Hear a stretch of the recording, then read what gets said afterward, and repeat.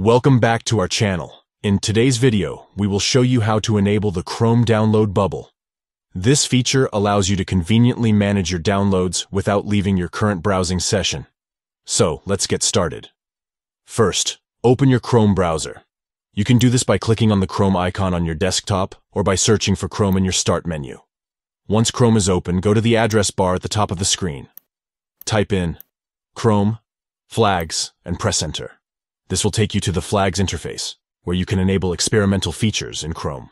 Now, you'll see a long list of different flags. Don't worry, we're only interested in the download bubble feature. To find it quickly, type download bubble into the search box at the top of the page. As you type, the search results will automatically appear below.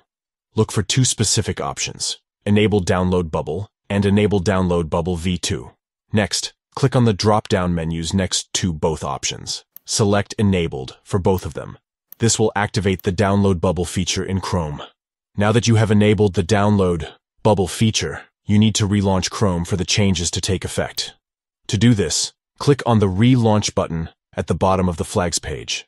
After Chrome relaunches, you'll notice a new download bubble icon in the bottom left corner of your browser window. Whenever you download a file, the download bubble will appear, allowing you to easily manage your downloads without interrupting your browsing experience. And that's it.